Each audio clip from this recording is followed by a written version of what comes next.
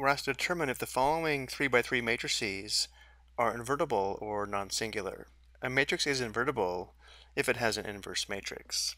Looking at the notes below, matrix A is invertible or non-singular if matrix A is an n by n matrix, so the matrix must be a square matrix, such that A times some matrix B equals B times A, which equals I, the identity matrix.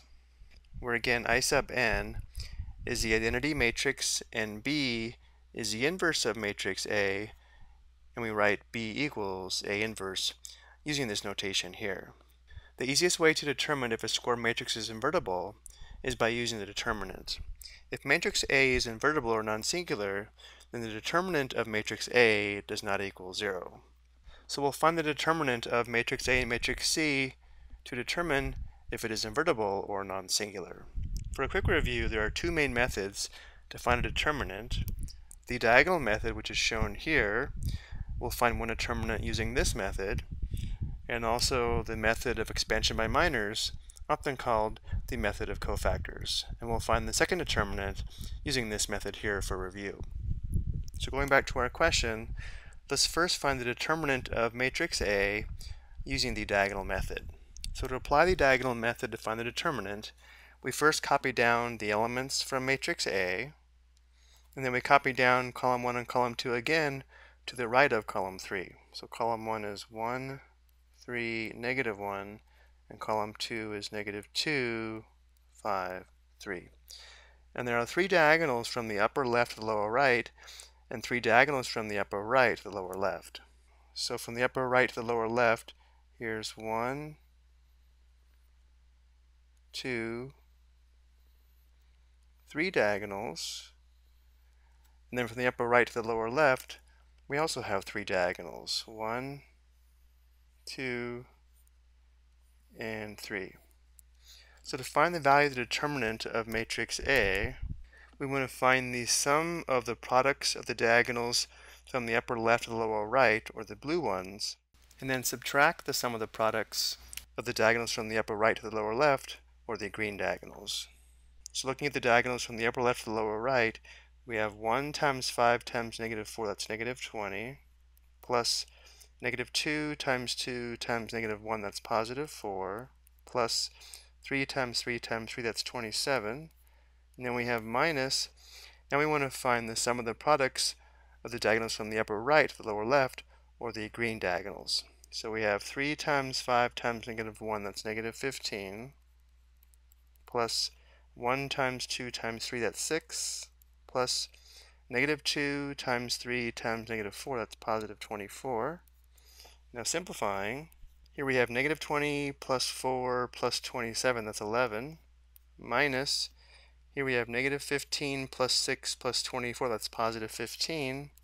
11 minus 15 equals negative 4, which does not equal 0, which means matrix A is invertible or non-singular, meaning matrix A does have an inverse, where A times A inverse, or A inverse times A, would be equal to the 3 by 3 identity matrix.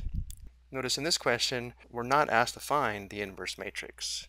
So we just say matrix A is invertible. And now we'll find the determinant of matrix C, but for this determinant, let's use the expansion by minors method, or the method of cofactors, given here. You may want to pause this, but if we use this first row for the expansion by minors, we can use this formula here to evaluate the determinant of the 3 by 3 matrix. So the determinant of matrix C is going to be equal to, going across the first row we'd have 1, and then we're going to multiply this by a 2 by 2 determinant, where the elements in this determinant are found by eliminating the row and column of element 1, so we eliminate row 1, column 1, leaving us with these 4 elements. So we have 7, negative 10, 16, negative 21, and then we have minus, again going across row 1, the next element is 2, and we'll have times a 2 by 2 determinant, where to find the elements in this determinant, we eliminate the row and column of this element here, so we eliminate row 1, column 2. So we have 3, negative 10, 7, negative 21. And then we have plus. The last element in row 1 is negative 1. So we'll have plus and then negative 1 times a 2 by 2 determinant formed by eliminating row 1 and now column 3. So we have 3, 7, 7, 16. And now to evaluate each 2 by 2 determinant, we'll find this product minus this product. So here we have 1 times, we have 7 times negative 21, which is equal to negative 147, minus negative 10 times 16, that's minus negative 160, which equals positive 13. So here we have 1 times 13 minus 2 times, here we have 3 times negative 21, that's negative 63, minus negative 10 times 7, that's negative 70. This simplifies the positive 7. So we have minus 2 times 7. And let's write this as just minus 1 times, here we have 3 times 16, that's 48, minus 7 times 7, that's 49, which equals negative 1. Simplifying one last time, here we have 13 minus 14 plus 1, which equals 0.